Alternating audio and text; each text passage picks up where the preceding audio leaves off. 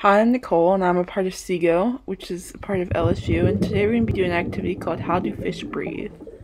The goal of this project is to understand how fish breathe underwater.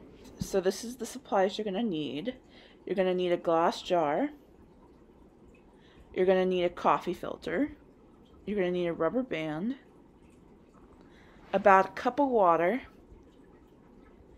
And then you're going to need about 2 tablespoons of ground coffee. So you're going to take your smaller glass jar. I'm going to open the lid.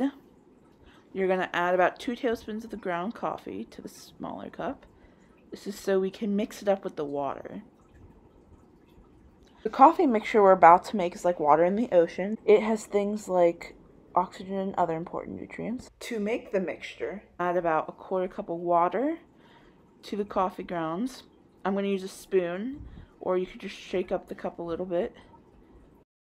So you want to make sure that the coffee grounds and water are well mixed, because then we're going to filter it.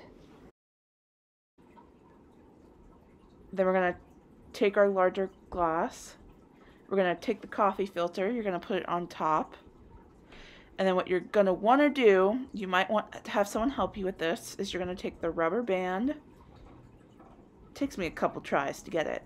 But you're going to take the rubber band.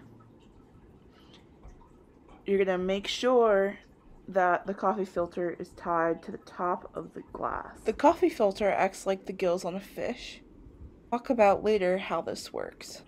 So we want to make sure that the filter is tied tightly around the top of the glass. Just like this. And the filter wants to be slightly dipped in, that way it can collect everything that we're going to filter through it. So we're going to take our original mixture of coffee grounds and water, and we're going to slowly pour it through the top of the glass. So as you pour the coffee grounds and water mixture slowly into the top of the jar over the coffee filter, I want you to watch the water filter through the coffee filter. So take a minute and write what you observe, what is in the jar, and what's being left behind on the filter. The jar here is supposed to represent the fish, while the coffee filter represents the gills of the fish, and the mixture represents our ocean water. So now I'm going to fast forward, and you're going to see a time lapse of filtering. And I want you to write anything down that you may see.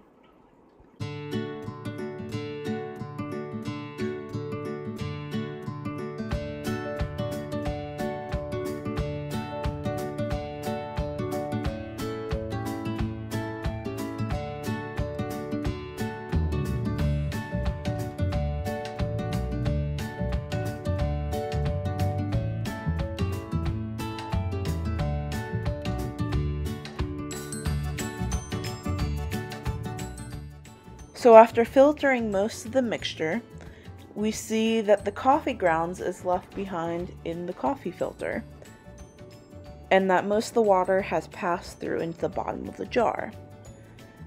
This is very similar to how the gills of a fish work.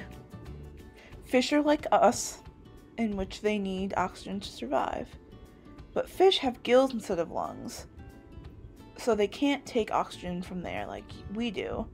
Instead, they get their oxygen from the surrounding water. But you may wonder, how does that happen? Water goes in through the mouth of the fish and out its gills. Gills themselves are made of very thin tissue that act like a filter to remove oxygen and release carbon dioxide. As the water moves through the fish's gills, the gills pull oxygen out of the water and distributes it into the blood and throughout the fish's circulatory system. This is how fish are able to breathe underwater, because their gills are an extremely important tool to perform respiration.